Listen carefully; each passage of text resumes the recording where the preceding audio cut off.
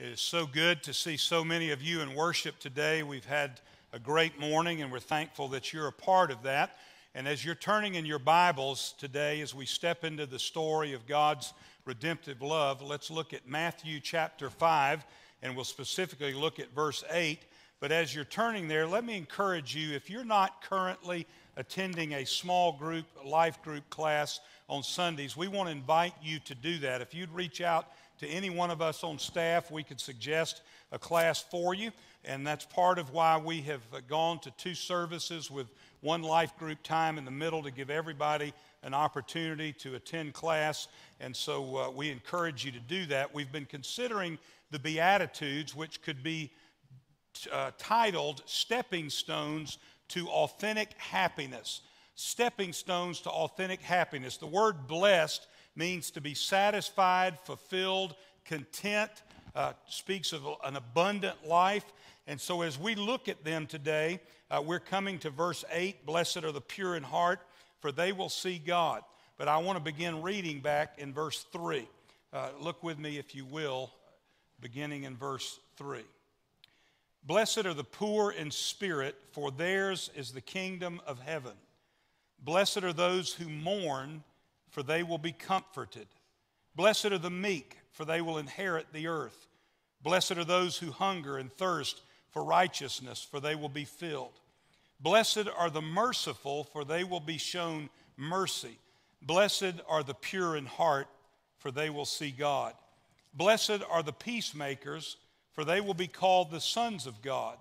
Blessed are those who are persecuted because of righteousness, for theirs is the kingdom of heaven. Here in the text we have 8 beatitudes, 8 stepping stones to authentic happiness. And when we think about them, 4 of those are dealing entirely with the inner principles of our hearts and minds. They're concerned with the way that we see ourselves before God. And the next 4 are outward manifestations or practical applications, if you will, or overflows of those attitudes. For example, those who are poor in spirit. And if you remember, we talked about being poor in spirit means to know that you are bankrupt before God, without hope in eternity.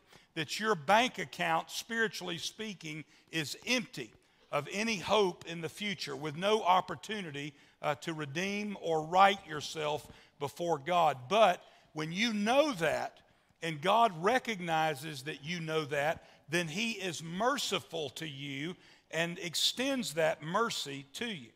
The second one is, blessed are those who mourn, for they will be what? Comforted.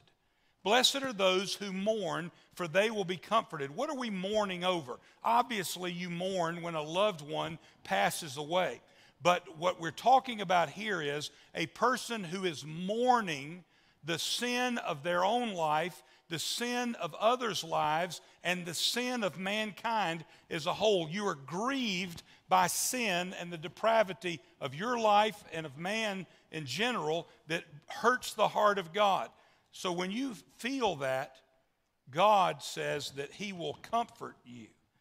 And so as we think about today, those who are meek, seeking to make peace, we are strength under control. Those who hunger and thirst for righteousness are never unwilling to pay the price for being persecuted. But when we mourn over sin, it is then that God purifies our heart.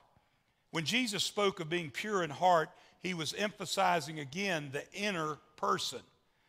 The motive of the heart is what He was dealing with. The phrase does not simply refer to doing the right thing, but doing the right things for the right reason. Being free from duplicity or double-mindedness, hypocrisy, or living a sham of a life. In other words, you live this way on Sunday and you live another way on the rest of the week. I was sharing with the people at Keys Ferry this morning something I kind of inserted as I was going along, and I share this with you. You know, I didn't go to church till I was 15 years of age. So I didn't understand the church culture. I didn't understand that families could be in an all-out battle on the way to church, but as soon as you pull in the parking lot, everybody put on the lipstick of perfection. See, you're laughing because you know what I'm talking about. You know, your parents are about to clobber each other in the car. Some kids, you're swatting at them in the back there trying to keep them apart.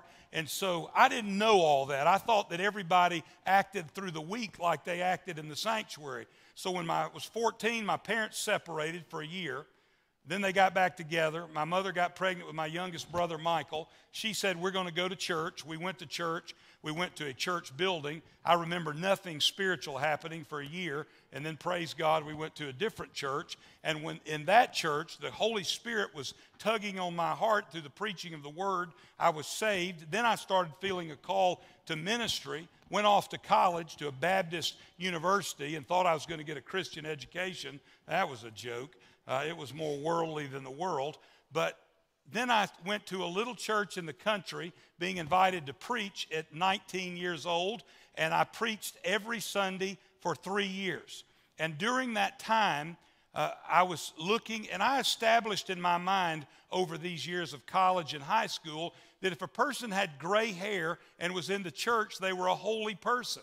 I had established that if people were in their middle-aged and they had families, teenagers, that they were holy people. Everybody at church talked so nice to each other. I never heard anybody cuss at each other. I never heard anybody arguing. Of course, I'd never been to a deacon's meeting at any of the churches, and so or church conferences. So in the little church I pastored, we didn't have conference. The people just told me what was going on, and that's what we did.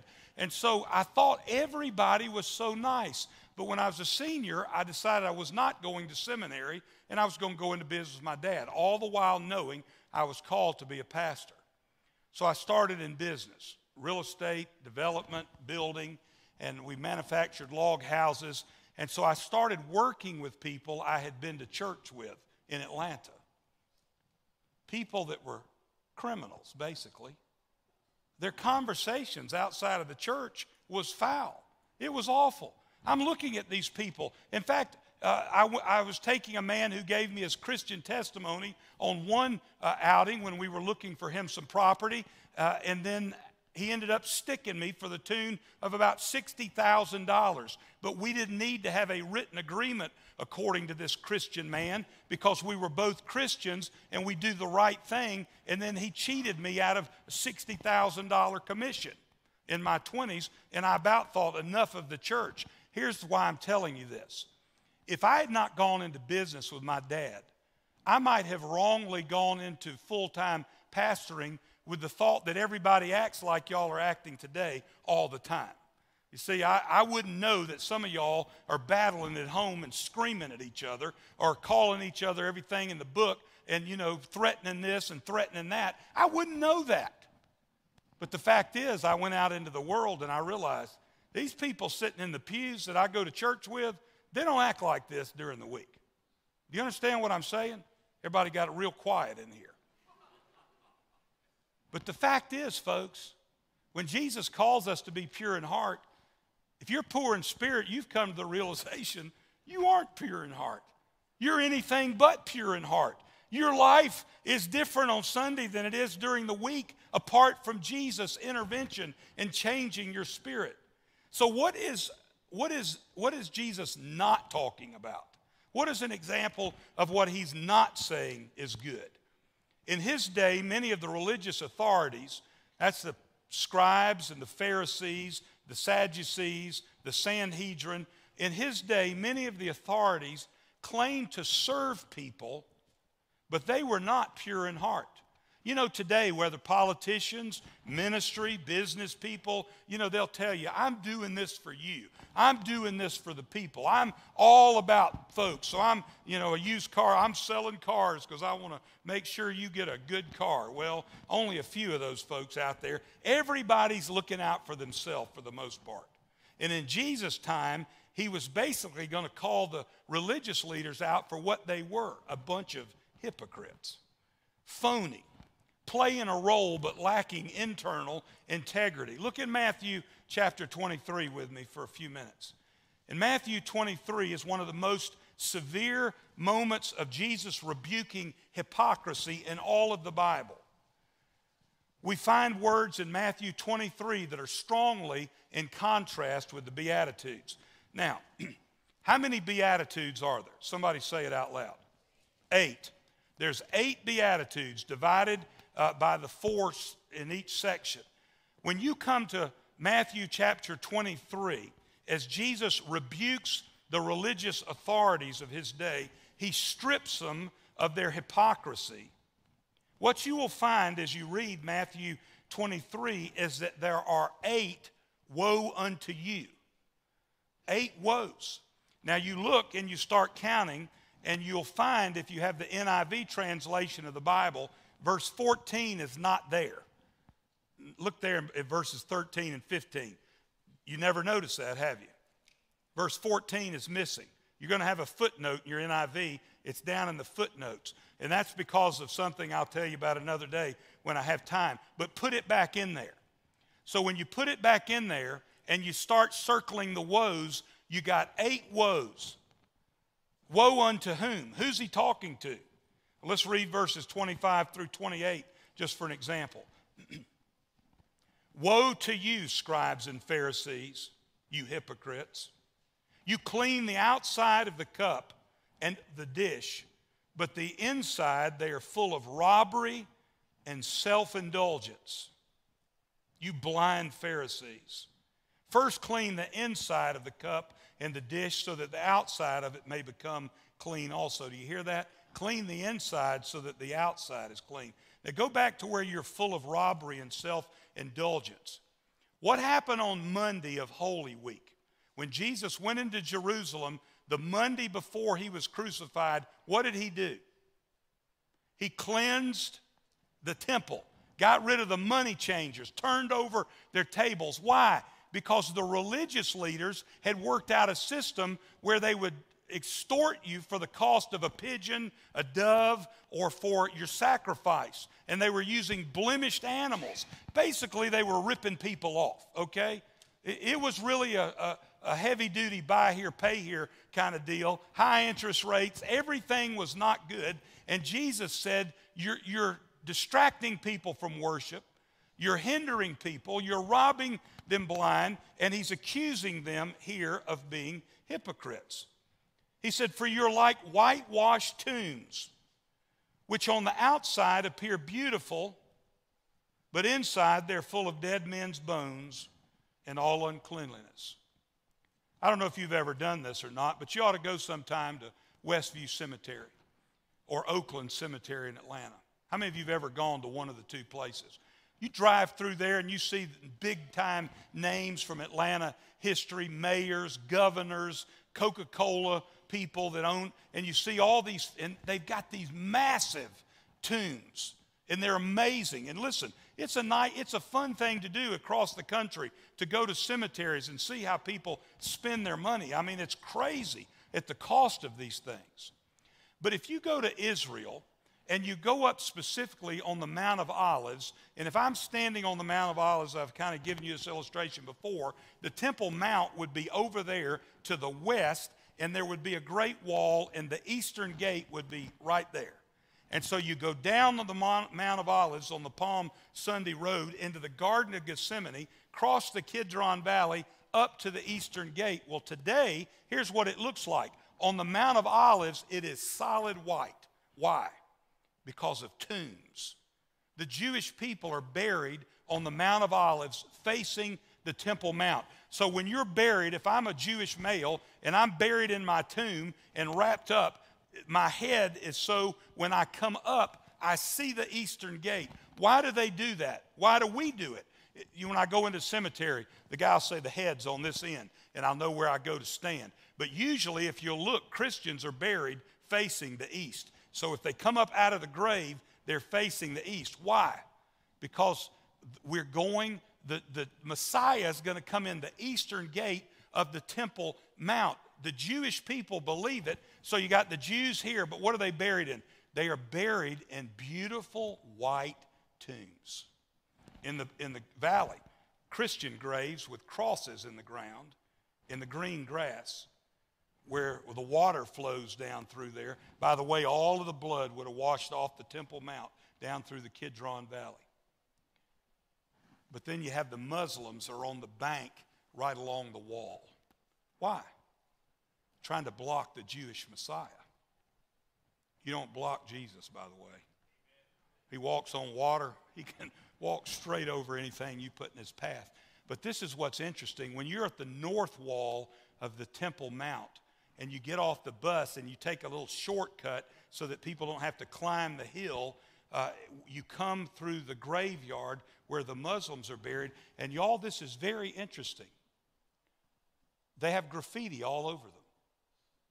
They throw out their garbage from the Muslim quarter right there in the cemetery. It's a mess. The Jewish side is magnificent, and the tombs are literally whitewashed. The Jews, the Christians, the Muslims, buried. What do we know about them all? Inside are dead, decaying bodies, and ultimately all that's left are bones and maybe some clothes, belt buckle, whatever they're buried in. The Jew would be buried kind of in just linen garments. And so here's the thing. These guys, Jesus said, you're dead. You're dead. You look like you're alive, but you're dead. Woe unto you. And he says, so you too outwardly appear righteous to men, verse 28, but inwardly you're full of hypocrisy and lawlessness. Now, how did that go over with these folks? Not too well. Now, you have to remember, you had conservatives and liberals among the Sanhedrin. The Sadducees were liberal, the Pharisees were conservative, and so we having, much like today, among the religious and political elite there, Jesus stripped them bare and they didn't like it. In fact, as you see the progression of the Gospels, what are they intentionally working to do? To kill him. God knew they would do that. It's because of the depravity of their heart. He has challenged their authority. He has challenged their comfortable living. He's challenged all of this, so they're going to do away with it. But Jesus surely didn't despise anything more so among them, those that claim to serve God, than their hypocrisy. A lack of purity of heart is the problem. Notice what characterized the phony Pharisees. Chuck Swindoll, who's a famous pastor and writer, has said well these things. He said, they were big on rules, but they were little on godliness. They were big on externals, and they were little on the internal. They were big on public commands and little on personal obedience. They were big on appearance and little on reality. On the outside, they appeared righteous men, but inwardly, they were full of dead men's bones. They were full of hypocrisy. Why did Jesus hate that so much? Because it represented the antithesis of genuine servanthood. It was totally opposite of what he had come to model. Time after time, therefore, he announced to them, woe unto you. I've told you before, one of the most shocking things in my ministry was the time we were with some people and I was giving out drinks and sandwiches. There was a lot of ministry people there. And a lady asked me, now what do you do again? She said, didn't you say you're a pastor? I said, well, yes, ma'am. She said, you're the senior pastor? I said, well, yes. And she said, and you're serving Cokes and sandwiches? She was a pastor's wife. And she was appalled that I was doing this. I didn't have a dog in the race at the game, and I found it fun. Would you like something? Listen, the people had provided lots of food, and I was excited. I could just take them something. You want another cookie? You want another sandwich? You want another this? And I was just taking it back and forth, talking to people. This lady thought I should be sitting in some chair on a pedestal, which told me about what they thought. No, the greatest privilege in all the world is serving Jesus by doing menial tasks, sometimes that nobody else wants to do. Think about what nurses do. I mean, think about it later. Spend some time think about what mommies do. I use that term because mommy correlates to little children. Think about what happens. And y'all, think about as parents age and get to the point they can't take care of themselves any longer, what children have to do for their parents. When my grandmother was dying of lung cancer, this strong, independent, educated woman, and her body was frail and she was so weak she couldn't even get up to go to the potty. And one day I put my arms under her in her little gown and I picked her up, and as I had her up, I'm just going to tell you what I had to do with this woman that was my hero in life. I had her up, and while I had her up, I had to lift her dress enough to sit her on the potty, and she looked up at me with these sick, weak, frail eyes, and she shook her head. And I said, "What is wrong, grandmother?" She said, "No child should have to do this for their parent." See, I mean, she looked at me as like a son. My parents were so young. And I said this to her. I looked her in the eyes, sitting on a porta potty by her bed. And I said, "Grandmother, the greatest privilege of my life to this point is serving you today." I said, "You have spent your life serving and giving and doing for us. This is a blessing. This is not a problem." And listen, if you don't know what I'm talking about, you need to find the opportunity to serve people. I'm going to tell you something. When people leave our home, and I've worked and worked and worked to cook what I hope is a good meal, I'm telling you, when people leave our home and I close the gate after everybody's gone and I sit in the clean house and I sit down after we've cleaned up the dishes, I feel the pleasure of God in my life.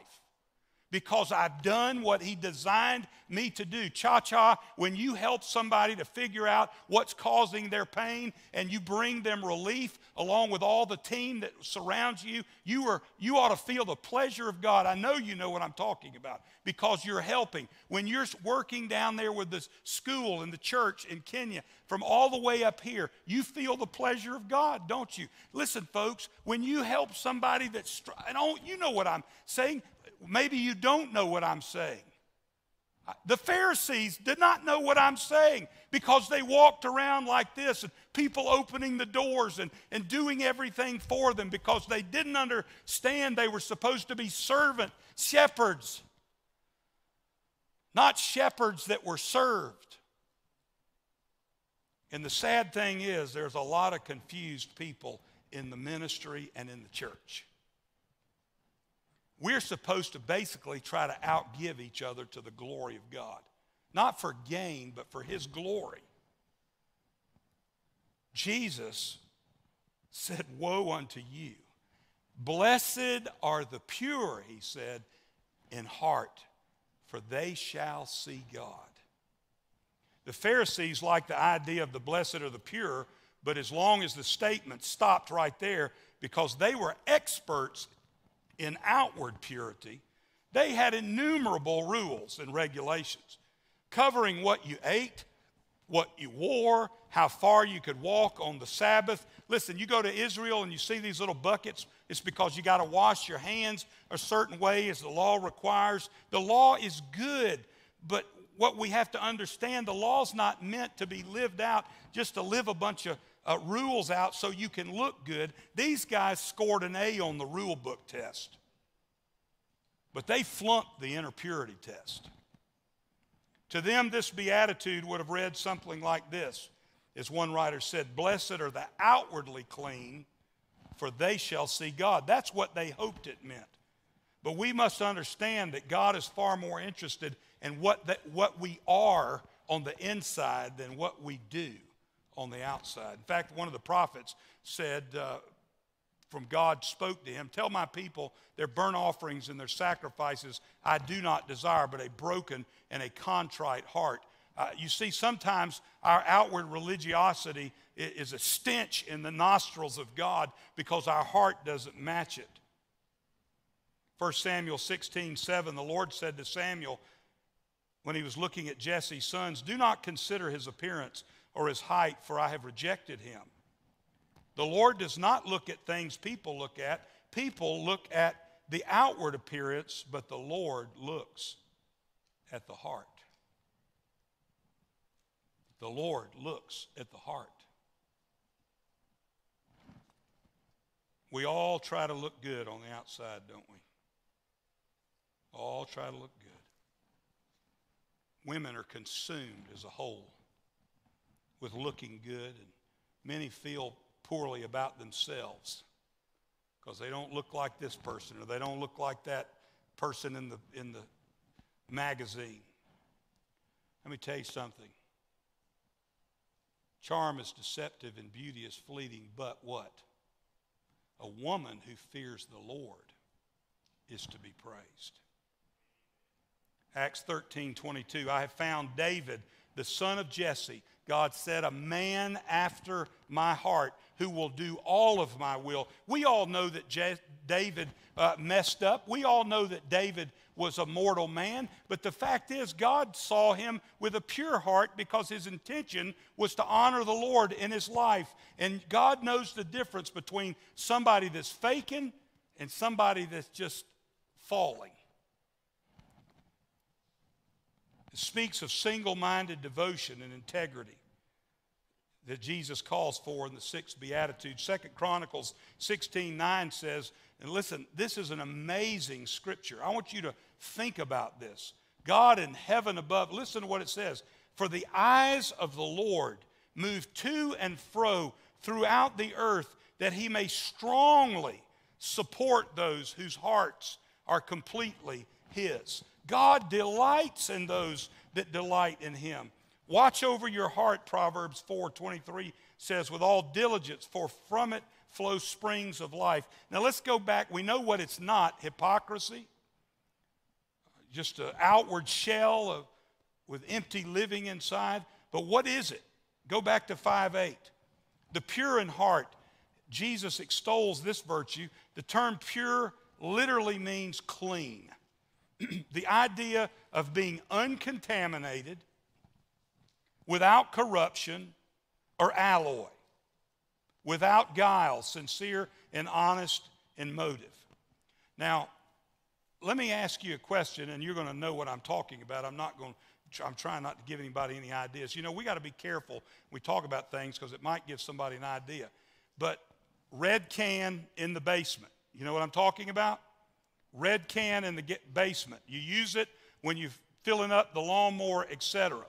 If you were to put just this much in a 16-ounce glass, and then if I did that, just this much in the 16-ounce glass, and then I poured a Coca-Cola that was almost ice cold. In fact, it is ice cold. And when it goes over the ice, it starts freezing up like a slushie. You know how good that is when you pop the top on the Coke and it almost turns to ice? Anybody in here know what I'm talking about? It's amazing. Coke Zero now. Just perfect temperature. So if I give you this much that came out of the red can and this much that came out of the Coke bottle, do you want the glass? Do you? No. Why? Well, it's just a little bit. I needed to use this cup. I had poured some stuff in the carburetor to get the car to crank. I don't have another cup. Just drink it. No, you don't want it because it's what? It's contaminated. It's adulterated. It's mixed up. If it's metals and you say, well, I've just put some tin in with the gold, it's alloy. It's two metals that are brought together. That's what this means. It's not. It's not alloyed. It's not multiple metals brought together to fill up something. It's not something that's mixed with something else to fill up the pan. It is pure. It is clean. It's honest. Jeremiah reminds us that unfortunately the heart of man is the source of all our troubles. Jeremiah 17:9, the heart is more deceitful than all else and is desperately sick. Who can understand it? Proverbs 20 verse 9 asks this question. You answer it. Who can say, I have kept my heart pure. I am clean and without sin. Who among us can say that? No one except Jesus Christ. You and I cannot say that we've kept our hearts pure, that we are clean and without sin. All of humanity, apart from Jesus, must remain silent in answer to that, other than to say no. John said this in 1 John 1:8. If we claim to be without sin, we deceive ourselves, and the truth is not in us. Paul, who writes again and again about the joyful certainty of spending eternity in heaven. He said this in Romans 7, "For what I do is not the good I want to do." Hear the apostle say that. For what I do is not the good I want to do. No, the evil I do not want to do, this is what I keep doing. Paul is saying, I'm in a battle of the flesh, even as a Christ follower. What I do not want to do, I keep doing. What I want to do, I do not do. It is the battle of the flesh. It is because Satan causes us to be tempted, and sin keeps rearing its ugly head in our life. I don't know how many of you would admit it, but I gained 10 to 15 pounds during the coronavirus season. Anybody else want to admit that you gained weight? Miriam and I cooked every night. When Ben was home, we had southern good food every night, literally. I mean, we cooked like we've never cooked. We were making cornbread, biscuits, you name it, honey, apple butter. Nothing was barred. And look at the results. I can't button the jacket today. This is not. Let me tell you something, folks. I want to admit it for the 1,000th times 1,000th time. I am a glutton. Anybody else? I love food. I love it. And I'm telling you, I struggle to stay away from it. This week, all I have had to eat is boiled eggs, bacon, and salads from Bojangles. Let me put in a plug for Bojangles. You know that their grilled chicken salad costs $5, and it's double the size of anybody else's salad, and it's just as good. Go get you some, put some hoop cheese on it, grate you some at home, throw in some bacon and a couple of black olives. You got an amazing salad. Don't laugh at me. That's what I'm having for lunch. I bought it last night, 2 of them. You can get the hoop cheese at Costco for $7. There's no better hoop cheese around, I'm telling you. And it helps Kenny Armour to be able to tithe. Listen, I am a glutton. I have a stash. Like alcoholics have alcohol. Listen, last night, Julianne opened the drawer at my home, and praise God, she found the Baby Ruth candy bars I didn't even know we had. I made it all week long with no sugar until Julianne found the drawer that I had forgotten where I'd stuffed the stuff. I didn't tell Miriam, but I ate one. I have a problem. I don't want to overeat. I don't want to binge eat. I don't want to eat the whole pecan pie in a week. 3 days from Sam's, but I do it. I'm telling you, people, if I ever drank, if you are my friend and you tried to encourage me to drink alcohol, what you would encourage me to do is to become a drunk, because I know myself well enough to know if I ever started drinking, I would be a stumbling, drunk alcoholic, and there would be no turning my life around. I'm telling you, I know myself well enough to know. I have a problem. I like old cars. Fortunately, I can tell Miriam that they're retirement assets. And we're both buying it today. Paul said, I can't stop doing it. Why? Because it's an issue of the heart. There is nothing in the Bible which gives anyone the right to claim sinless perfection on this side of the grave. We can't do it. A.W. Pink rightly says this: one of the most conclusive evidences that we do possess a pure heart, listen, one of the most conclusive evidences that we do possess a pure heart, as Jesus speaks of, is to be conscious of and burdened with the impurity which still indwells us. In other words, as you're growing in Christ, and to be pure in heart means you are very aware when you're not living in a manner that is pleasing to God, and you begin to want to do something about it. So conviction of sin and purity of heart are by no means incompatible, he said. The gospel promises are not to those who think themselves perfect, but to those who grieve over their imperfection and yet long to be holy. Long to be holy. I know a lot of you fairly well, and I don't look at you and think that person just flat out wants to blatantly grieve the Holy Spirit of God. We don't want to do that, do we? No, we want to please the Holy Spirit of God. But the problem is we're fallen, and we keep doing this because it's a battle, and we're never going to be completely set free. You know, there are some preaching a gospel that says that there's a second work of grace, and by doing that, you're not going to sin again for the rest of your life. I haven't met any of those people that can convince me of that.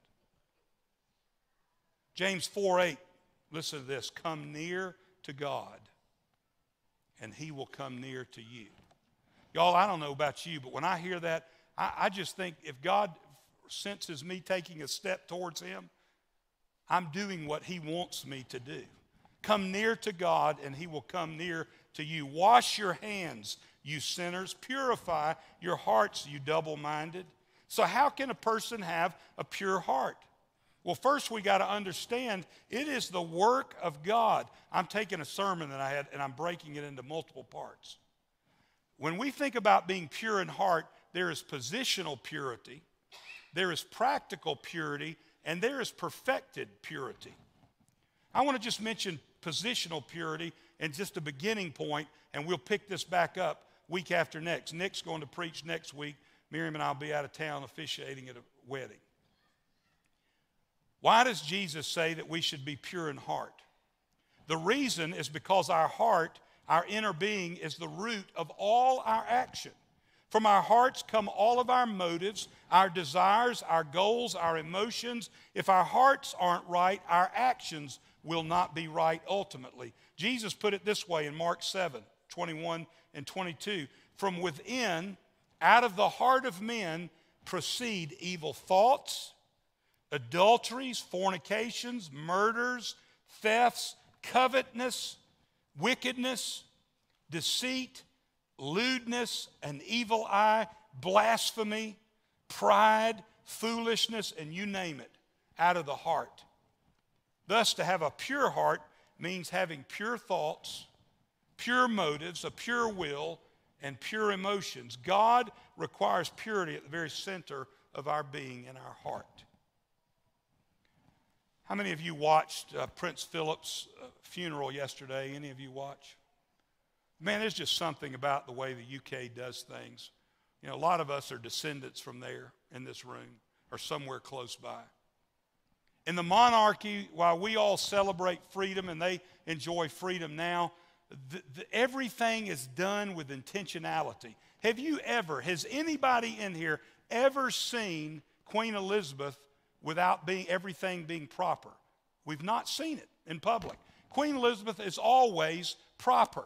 Rarely do you catch a smile. I saw the picture this week of an old picture of Prince Philip dressed in one of the royal guards, you know, with a big furry hat and the red suit. He was standing there, and the Queen was walking by, and she's laughing because she realizes it's her husband dressed up, impersonating one of those guys.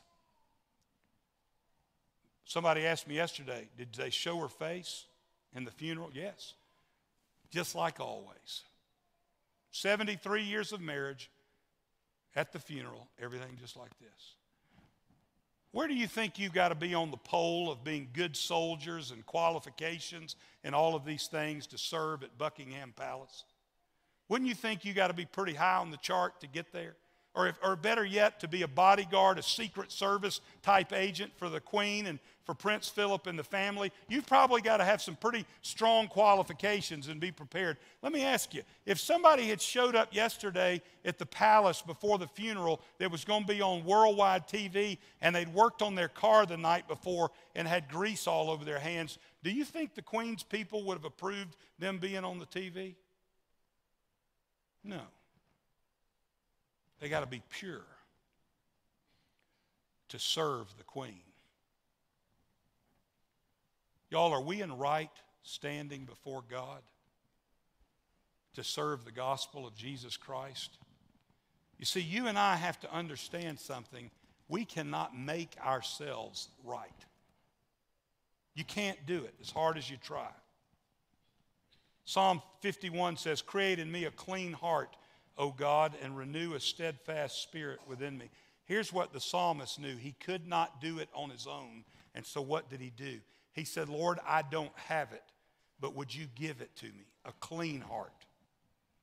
Renew a steadfast spirit within me. Lord, do not cast me away from your presence. Do not take your Holy Spirit from me. Lord, restore to me the joy of your salvation and uphold me by your generous spirit.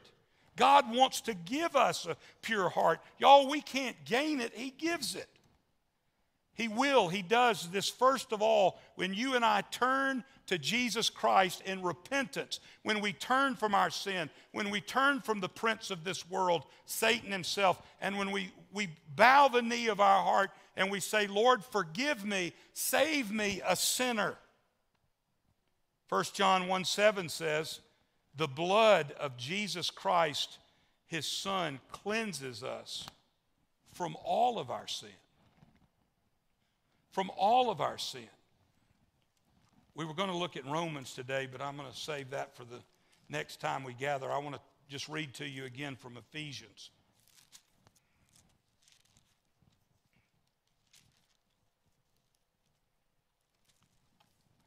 As for you, you were dead in your transgressions and in your sins, in which you used to live, when you followed the ways of this world and the ruler of the kingdom of the air, the Spirit who is now at work in those who are disobedient. All of us also lived among them at one time, gratifying the cravings of our sinful nature, following its desires and thoughts. Like the rest, we were by nature objects of wrath. But because of his great love for us, God, who is rich in mercy, made us alive with Christ even when we were dead in our transgressions. Do you realize that Jesus raised Lazarus from the dead to teach us something? Lazarus had been in the grave 4 days. His body was decaying. He could not do anything to come out of the grave. He couldn't do anything to restore his health. He was helpless and hopeless. But God. Jesus, the sisters wanted him to get there sooner to touch Lazarus and to heal him. They knew he could. But Jesus got there right on time, the 4th day. And he stood outside the tomb. Who was he? He was the creator and is the sustainer of all things. By the strength of his right hand, all things are held together. You realize Jesus created man? Read Colossians 1. Jesus stood at the tomb of Lazarus, spoke to dead, decaying tissue, to a spirit, and he said, Lazarus, come forth.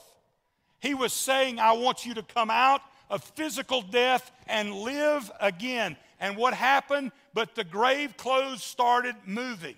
And Lazarus comes waltzing. I don't know how he did it the way he would have been wrapped up. He came out like this. And when he got out there and he's standing there and everybody's dumbfounded that he's alive, what did Jesus say? Loose him and let him go. Cut the grave clothes off. Let the man live. Now he died again. You know that, right? But he never died spiritually if his faith was in Jesus Christ. And so what we have to understand is, we were dead in our transgressions and sins. It is by grace you have been saved. Verse 6, and God raised us up with Christ and has seated us with him in the heavenly realms in Christ Jesus, in order that in the coming ages he might show the incomparable riches of his grace expressed in his kindness to us in Christ Jesus. For it is by grace you have been saved through faith, and this not from yourselves, for it is the gift of God, not by works, so that no one can boast. No Pharisee, no Sadducee, no tax collector, no fisherman, no teacher, no doctor, no preacher, no shepherd, nobody can boast. For we are God's workmanship, created in Christ Jesus to do good works which God prepared in advance for us to do. Y'all, we don't work to be saved. We work because we are saved. And it is by grace through faith that we are saved. And so as we think about it, we're going to come back to this idea of positional purity week after next. But in case you don't come back, how can a heart be made pure? That heart that is above all things wicked and deceitful. How can it be made pure? By faith in the atoning blood of Jesus Christ. The Old Testament says in Leviticus, without the shedding of blood, there is no forgiveness of sins. The whole Old Testament, over and over again, blood was shed as a foreshadowing of the blood Jesus would shed. It was teaching them of something that would one day be sufficient once and for all, as Hebrews said. We put our faith in the blood of Jesus. Y'all, one little drop of Jesus' blood was sufficient to save all of mankind and cover our sins, but he gave it all. He didn't go and give a little vial to the lab. He spilt it all on the earth. And think about that later. When people don't have enough blood, they're weak, they're frail, and near death or die. I want you to think about something you don't often think about. Jesus spilt his blood out and was wrapped bloodless, without blood in his arteries and his veins, and put in a tomb dead. But when he walked out, his blood was sufficient to carry him into eternity. Listen, you got to put your faith in the atoning blood of Jesus. Nothing else will save you.